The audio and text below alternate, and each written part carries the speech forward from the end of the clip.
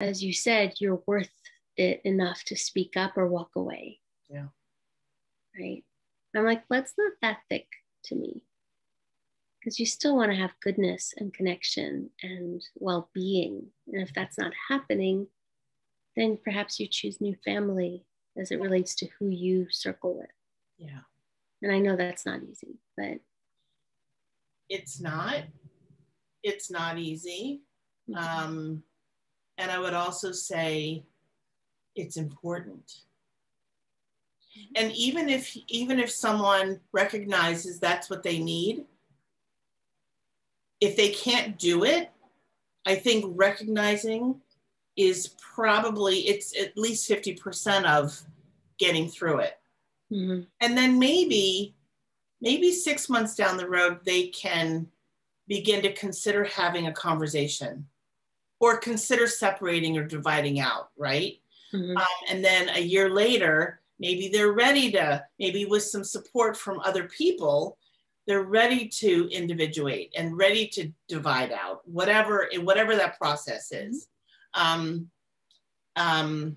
Yeah, there are just so many situations where, so many situations where people are dealing with different things. And I really do get and understand that we want it to be hot cocoa and cookies. Like I can't, right? I get it. Yeah. I get it, and the reality is it's not for a lot of people, it's just not. And so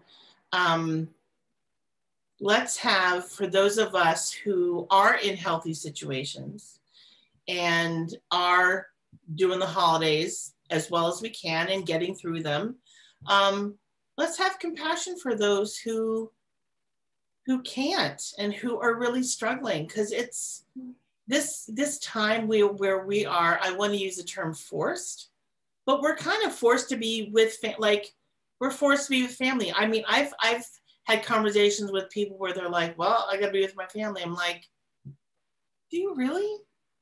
Do you really need to? Or are you doing it because you haven't found another way, or you haven't had another invite, or